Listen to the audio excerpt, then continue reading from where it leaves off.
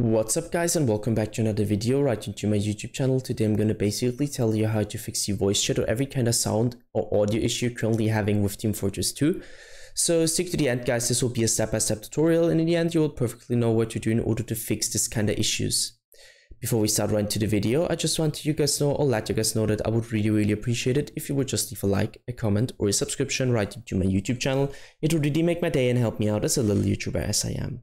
Especially subscribing would be such a big support for me guys. You would support my work here on YouTube a little bit, and I'm gonna really be thankful for that, and I'm gonna thank you for that. So anyways, I would just say let's get right started.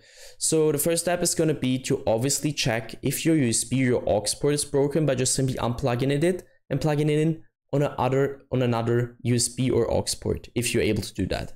Next step is gonna be to go to the bottom left corner of your screen, clicking onto Windows symbol, hitting Settings, navigating right onto System, and going to the second one where it says Sound.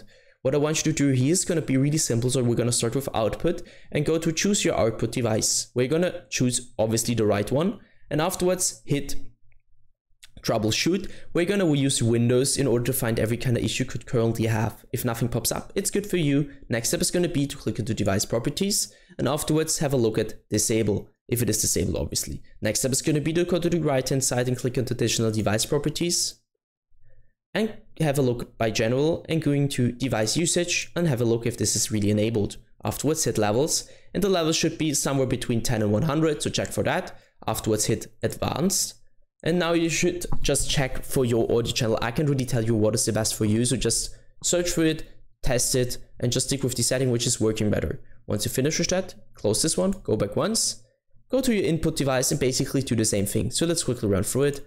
Choose the right audio device, go for Troubleshoot, Problems, hit Device Properties, have a look at Disable, Additional Device Properties, have a look at Device Usage. Your levels should be between 10 and 100, and you need to check your audio channel. That's it to the video guys. I hope that I could actually help you out of this one. If it was like that, just leave a like, a comment or a subscription. I'm gonna really be thankful for that. And I guess I'm really sorry if I couldn't help you, but I'm just gonna do my best in order to help you out. Either way, I hope you guys have a wonderful day. See you at the next one, and bye.